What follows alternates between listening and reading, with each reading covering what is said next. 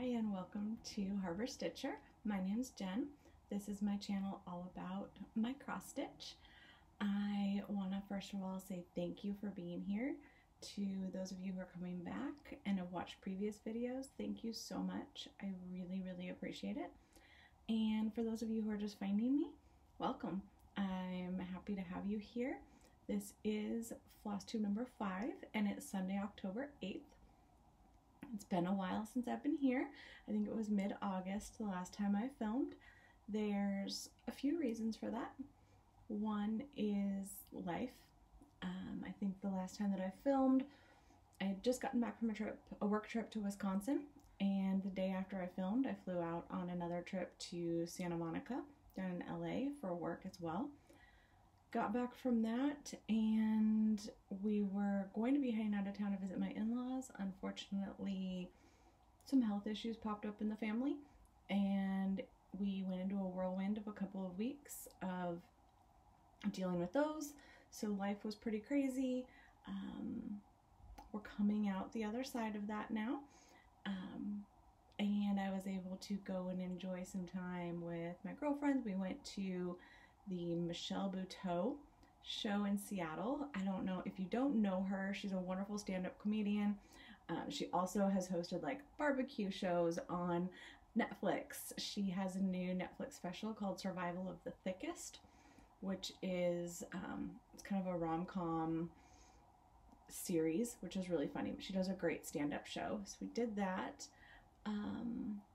Got some more work travel coming up, and my husband and I are going to the Pink concert in not next week, but the week after, or actually next week. So a lot of stuff going on that has, life's just been busy, a lot of other things, so it took me a bit to get back. If I'm honest, I also am struggling with whether Flosstube's the right thing for me, and that's part of what took me a while to get back here. I started this with the intention of becoming a part of the community, and it has done that. I've had some really wonderful conversations, met some great people. However, I stitch because it's relaxing for me. It's my hobby. Work can be crazy, life can be crazy with kids, grandson, all of that. And I found that doing the floss tubes, prepping for them, thinking about them, was changing the way that I stitch. I was worried about, will this make good content? Am I ordering things that I can show and haul? Is there enough stitching to show? Instead of just stitching to stitch, which I don't want anything to ruin that for me because it is my relaxation. So still on the fence, thought I would come back and do another one, see how it feels, and then we'll take it from there. So if I do continue on with them, I'm going to be doing it on a monthly basis. I think that'll just work best with my schedule, and also it will be less that I'm thinking about with it, and I can just enjoy the stitching. So that is where I'm at and why it's been a while. But I do have a lot to show you today, and I hope that you enjoy what I show and maybe get some inspiration or see some new designers. Before I jump into that, I do want to say a couple of thank yous. One, I want to say a thank you to the Globetrotting Stitcher for the shout out. She's somewhat local to me, just a little bit north, and we are going to plan a time to meet up and get some other stitchers together. I've already found us a location. I just have to nail down a date that works for everybody. It'll be later at the end of this month. So that'll be a lot of fun. And then I want to share a new to me floss tubes. Many of you may have already known about her, but I just found her this week, and it's Stitching in Costume. She's a great floss tube extra also that just came out, where she tours this wonderful stitcher named Angie's home cross stitch studio, and it was fantastic. If I had a room that looked like that, I would never leave my stitchy room, and I would probably want to quit my job so that I could just stay in there all the time. So I highly recommend you go check that out. And yeah, that's kind of, those were the shout outs and the thank yous that I wanted to say this week. And wow, You can tell it's been a while since I've done one of these. It's a little bit rough right now. But let's jump into the stitching. That's what you're here for. So I will start with, I had 2 start and finishes in the time that I've been gone. They're smaller, but they were fun, quick stitches because I just, you know, sometimes when you look at all your whips and you're like, nothing's speaking to me, but this pile of kits is just so exciting and I want to start one.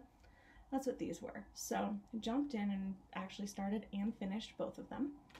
The first one is called Autumn Folkbird by Yasmine Made with Love. Is that bird and those colors just not the most beautiful thing? It has a little bit of a Southwest vibe to it with those colors and with the pattern, but it's gorgeous. This is a pattern I got off of Etsy. Again, it's Yasmine Made with Love is the designer, and you can find it in her Etsy shop. I used all of the called for DMC, and then this was a 28 count Irish linen in the color tea dyed. And I don't remember if it was Charles Craft or DMC, but it's one that I got at Michael's in a tube, and I think it was Michael's. Actually, it was really enjoyable to stitch on, and I think it's a really pretty color, so I might see if I can find some more of it. That was my first start and finish. The next one was LIzzie Kate Inspiration Boxer, and I think it's Not All of Us. This is the chart. It's a cute, just tiny little chart. This was another fun, quick stitch. And let's see if I can get it all in here. There we go. It says, not all of us can do great things, but we can do small things with great love. And thank you to someone on Instagram, I'm so sorry I don't remember your name right now, who pointed out that is a Mother Teresa quote. And once I went back and looked on the back of the chart, it does say inspiration quote Mother Teresa. I had missed that, and it's great to know where that came from. I stitched this one with the DMC. There's called for DMC crescent colors, so this is an older chart, or anchor. I used all of the DMC column, and this is a, what is this one? 32 count flax Belfast linen by Swagger. It came with it. So that is 2/2 on that. And those are my 2 finishes, but they were starts and finishes in the time that I've been gone, which is really fun to be able to say. Now we will jump into whips. I definitely have a pile of whips to show you. With a lot of the stress and the things that were going on with the family over the last month or so, I had a hard time concentrating on just one whip, or just even concentrating at all. And some days I was like, I just want to organize something, or nope, don't like that fabric, so I'm going to pick new fabric for a project and maybe restart it. It just was a little bit of being all over the place. But in that, I also did get some good progress on a few of my projects when I was able to concentrate. So the first one, let me bend down here and grab it, is actually a new full coverage start, which this is fishing boats, which, if you know, I'm the harbor stitcher. I do live in Gig Harbor, so boats and fishing and all that are a big thing around here. When I saw this chart on Etsy, I fell in love. I showed my husband, he fell in love. Showed my mom, and she goes, that's the harbor. It is. This is exactly what it looks like when we walk downtown. So we have a fishing fleet that works out of town, out of the harbor here. It looks like this. So had to get this. This is it was originally artwork by Henrietta Van Staden, I think is how you say it. And she takes her work and translates it into cross stitch. She takes her paintings and does it. And so she's on Etsy as the Country Creative Stitches. So I got started on this. It is a pretty small start there, but it's fun. That is this top corner right up here. So I am doing this one 1/1 full cross on 25 count easy grid Lugana. So this will be, I haven't mastered tent stitching or really knowing how to like not make it twist your fabric or stretch it, so that's why I just stick with the 1/1 full cross on the 25 count, and it's easy, it's fun. This is actually a pretty addicting stitch to get jumping into. And yes, that is a Yellowstone Dutton Ranch needle minder from Mad for Minders. Love that one. So that was my first whip. My next was, I worked, I think, 2 days in total on the blue flower Acorns. Pulled this back out to get some work on it. I had the outer border here done and one little squirrel, which to me, quite honestly, the squirrels actually look a little bit like mice or rats, but they're cute. So I was able to get in the words and then start on Acorns down here in the middle. I just wanted to get to some color. I am doing this with all of the called for, and those are Weeks Dye Works. It's a combination of Weeks Dye Works and Classic Color Works. And this is on a 32 count limestone Lugana. This one's fun. I do love working on it and need to get it back out for a little bit more fall stitching. One thing I will say is I miscounted on this outer border. It is 1 stitch too wide, so I'm having to fudge the words and the mice on the inner border because I was not ripping all of that out. I will make it work somehow and make everything line up and look. Next is Halloween Hamlet by Carolyn Manning. I guess I do have a printout of it, of the cover page. This was not on my radar until Cat Stitch on Instagram, and then I went and checked out her Flosstube, mentioned it, and that she was going to do a year-long sal to complete this project. So I went and grabbed it. This is what the completed will look like. I have taken it and broken it up into, instead of, when we started it in, it was to start on September 1st and it was going to go till October 31st of 2024 is how Kat set it up. I want mine done October 1st of 2024 so that I have some time to frame it and get it FFO'd before Halloween and display it for next year. So I took mine and broke it into 13 sections, and we'll just be doing 1 section a month. I can show you that here on my iPad if anyone's interested in how I broke it up. You'll see the red outline around it.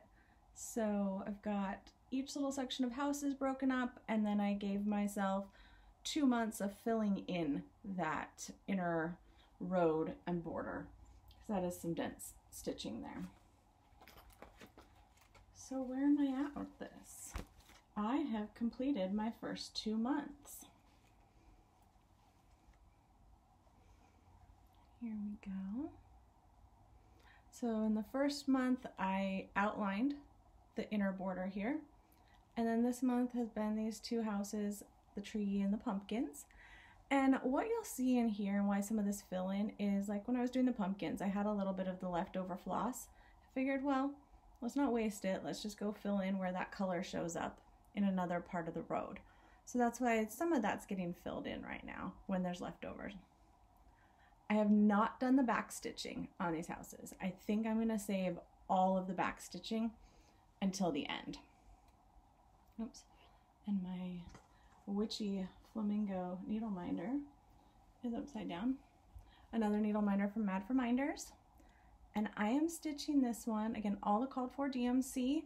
This is a 16 count Heather from Fiber on a Whim. not showing quite as purple as it is in person, but let me see if I can.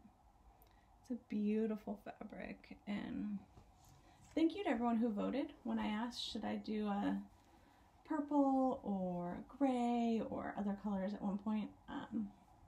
Purple was won out for sure, and so I did jump into it, and I'm staying on top of it. I just finished actually October's section last night, so very excited to keep up with that over the course of the next year. We'll see how that goes. Next is a restart. This is a project I had started last year for Halloween and really didn't enjoy the fabric I was working on. So decided to just set it aside, and when the time was right I would restart it. And that is, oh sorry for the glare, Bewiched by Autumn Lane Stitchery. Love this, but that skirt is no joke. No joke. So I have restarted this, and here's where I'm at with the restart. I started in the middle on this one. Not normally a center starter, but I thought there's so much open up here that I would tackle this somewhat like a Mirabilia and start in the middle. So we've got her cute little striped socks, the start of her dress, and then her broom in there. This was a perfect needle minder. It's Bewiched as well. Needle minder from Mad for Minders. And this is an 18 count Ada that I dyed myself. I just cut a square and played with some Rit dye and dyed this one. I think it's going to turn out really great. So I'm doing 1/1 on this, and I love it. Actually, this is a really fun. All right, let's try this again. I accidentally bumped the mouse, which stopped the recording. So I was saying that was actually a really fun stitch, and I'm looking forward to continuing working on Bewiched by Autumn Lane Stitchery. Also had said, before I realized I wasn't recording, I warned you that I've flitted around quite a bit over the last couple weeks, and so there are a lot of whips here. I normally don't have this many, but it has been, what, 6 weeks, and I haven't been able to focus. So I have 2 more to show. The next one is 5 o'clock by Ink Circles. This is one you've seen me working on in the past, and it's fun to just pull it out, mix a couple drinks, and call it mixing some drinks, stitch up a few drinks, and then put it away for a little bit. But the colors are just so beautiful and vibrant and fun that it's one I am kind of dragging out because I don't want it to end. Also, I will say, I had put out a call previously asking what everyone thought that cocktail was. Lot of people came back with it has to have Kahlua in it to be that color. I think you're right, and I think between my husband and my mother-in-law and I, we have settled on it's probably a Colorado Bulldog, which is vodka, Kahlua, Coke, and a little bit of cream. And so I think that's what this one is here. Ooh, the sun is shifting, and I'm trying to get some lines on my face for my blinds. Sorry about that. But here is where I'm at with this one. Love this. It is so fun to, like I said, get in there and just mix up a drink. I worked over here and got all of this in since the last time you've seen this. And this is stitched on 18 count Jade by Picture This Plus. Love this fabric. So I'm doing 1/1 with the called for DMC. And this needle minder, which is super cute and goes with it perfectly. That is from the Black Needle Society. And I believe you can still find them in their vault on their website, if you were interested. I think this pattern might be on there too, because it was probably one of their boxes at one point in time, and they did like a whole happy hour theme. I just happened to find it separately, but love it. And my last whip was another restart, kind of like Bewiched. I didn't like the fabric, restarted it. It is my one and only Mirabilia that I've ever done, wanted to do, interested in doing. is Golden Girl Apples. I started this on the called for fabric, which was Bewiched Milk Chocolate Linen. I started it on there. I was not enjoying this linen. It's stiff to stitch on. It was shredding my floss. And I thought, this is a piece that I'm going to be investing a lot of time and energy and effort into. I need to like what I'm stitching it on, and I wasn't. So I have actually changed it over, and I'm really enjoying it. Here's my restart. This is the body of her dress, and I think some of the, it's the body of her dress here, and then some of these apples coming out. Love this, love it on this fabric. That color is just, those colors are popping off of here. This is 32 count gingerbread Lugana from Picture This Plus, and it's gorgeous. I love working on it. It took me a little bit to get it. This is a frame off of Amazon that a friend of mine had. It's kind of like a cross between a frame and a Q-snap, because you snap your pieces in here. I have it loose right now for storage, but it took me a while to figure out how to load it correctly in here. But I wanted it in here so that it's one piece, and when I get to the beading, I'm not trying to then figure out how to attach it to a frame or work around a Q-snap with the beads, anything like that. So just starting with it in that, and I'm learning to use a frame, which I actually really like. And it hooks into my Lowry stand, which right over here is my stitching spot. My main stitching spot if I'm not downstairs with my husband. It hooks into my Lowry stand really well with that size of frame, and so it's enjoyable to be able to two-handed stitch and keep things there, and I won't need to worry about it when it keeps growing and then I get to the beading. So again, that is Golden Girl Apples from Mirabilia. That is it for my whips. So there was a lot, but it also didn't take as long as I thought it would to get through them all. So next, I only have a few pieces of haul just because of life and what's been going on. I could have done a lot of retail therapy shopping. I was trying to behave. So I did get a few patterns, and that's about it actually. So what I got this old Waxing Moon Designs. When's this from? I want to say it's 2005. Hocus Pocus. I think that is so cute. I found this was on a D-Stash group on Facebook, and if I can, I'm hoping I can find a frame like that too, but if not, I think you could easily find like some little wooden pieces and doctor up a plain black frame to look cute with this. I furthered my Stony Creek addiction that I have recently realized I have, and I got the Let It Snow banner. Pull it out of its page protector here. Show it without glare. Oh, still has glare. This one will be fun. It's just very classic winter to me. I love a good snowman, but these blues are just gorgeous. So I did get the blues. Got the couple of overdyes that it calls for. Look at the difference in those, even though they're the same color. But I got those, so when I'm ready to start it, I can then throw in the rest of the flosses, which are DMCs, and be good. Sorry if you just heard the crows outside the window. Apparently they're chasing each other right outside our window.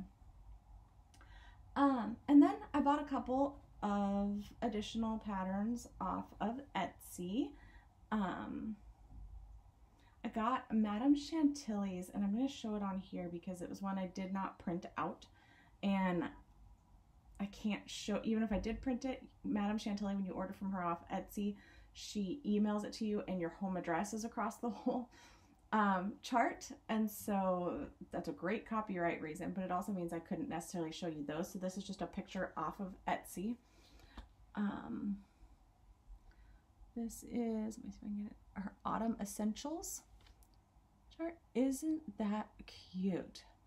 The pumpkin pie and the foxes and the apples, the umbrella.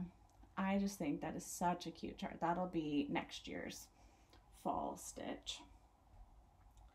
And then, because I loved the fishing boats so much from the Country Creative Stitcher, or the Country Creative Stitches, I love that fishing boats pattern so much. I went back to see what else she had, and this one, you guys, I kid you not, I looked at this for 3 weeks before I finally pulled the trigger, because I was like, this is just too cute, but will I stitch it? Yes. Yes, I will. Look at that bunny. I 100% will stitch this so that it's up on my wall for in the spring. Now, this is a full coverage, and in the way it's charted, all of this is stitched too, so that you get that. I'm not going to do that. I'm going to find an over-dyed fabric of some sort and just do the middle in here. I think you can still get a ton of the effect, and it'll be just as cute. But I have to say, her charting is great. They're easy to read, they're beautiful, and I left her a review on her Etsy of the fishing boats because I love it and I'm having fun stitching it. And she reached out and said, thank you so much for the review. Can I send you, like, pick another chart from my store, and I would love to send it to you. Well, now I have another one on my must stitch. So she sent me this chart, and I just am so grateful and honored. But I picked out the 3 penguins. That reminded my husband, and I showed him, immediately reminded us of our 3 boys. So there's another one that will go, because I need another full coverage, like I need a hole in the head. I think I have 5 or 6 full coverage patterns right now, and there's no way I'm going to stitch all of them anytime soon, but you know, this light is going to drive me crazy now that the sun's come out. But it'll be fun to have them, get them started, and get going on it. So that was all my haul. Like I said, it hasn't been very much, and has just been a few patterns, as well as a very gracious gift, which I will have her Etsy shop linked below, because it was very, very generous of her to reach out and offer me that. And like I said, I love her charting. So if you love beautiful kind of watercolor style or unique artwork style, then I just think her watercolors that she then charts are so beautiful. So definitely check out her shop. And as I said, I'm trying to figure out how this is going to go for me and future videos. So I say it's probably going to be about a month, be a monthly thing when I will be back, but I hope to be back. I hope that I can keep doing this, because it really has brought joy to be a part of the community and has connected me with some people that I probably wouldn't have connected with otherwise. So thank you to everybody. Please remember to be nice to each other. I think that's something I've really been noticing a lot more in social media, in all avenues. I see it a lot in the world I work in video games. There's a lot of kind of toxicity at times, and I'm seeing it leak into other avenues of the internet and communities, and I just want to say, please just be nice to everybody. Let's all bring a smile, and what's that saying? Like, be the reason somebody smiles today. Let's all aim for that every day. So thanks for watching, thanks for being here, and hit that like and subscribe button if you do enjoy kind of my ramblings and stitching. So I appreciate it, and everyone have a wonderful stitchy week or month until I'm back, and I'll talk to you soon. Bye-bye.